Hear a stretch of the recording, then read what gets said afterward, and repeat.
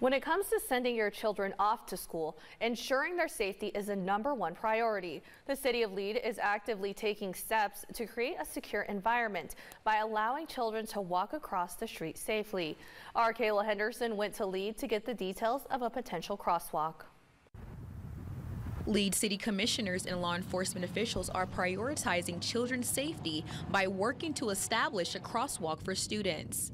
This comes after the South Dakota Department of Transportation didn't see Highway 14A as a high enough traffic zone to warrant a crosswalk, according to one city commissioner. We are deciding as a city commission to pay to put the sidewalk in on the other side of the highway, so we're able to put a crosswalk there. So all of those improvements in that area would be coming out of our general budget.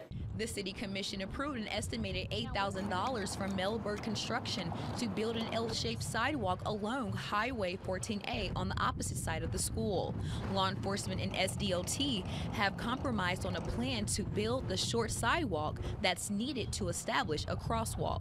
Right now, it's just a small sidewalk on the Fairview side to where people walking for school that live up in the Hearst area, First, Second, Third Street areas, they can just walk across Fairview. They'll have that crosswalk to cross there. Police noticed that when middle and high school kids finish their classes, they have to cross a busy highway to get home, which is a safety hazard. We've got some LED display signs that go up for speed limits, so mainly to get people to slow down in that area right there, not only for the school kids but for pedestrians. Plans are for the crosswalk to be completed before the Lead-Deadwood School District starts its school year. Reporting in Lead, I'm Kayla Henderson.